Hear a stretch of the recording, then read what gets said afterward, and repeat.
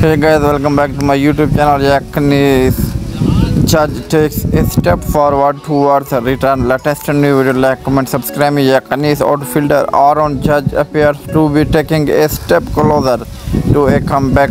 Meanwhile, outfielder Willie Colon is on the injured list, and the team continues to struggle with missing players.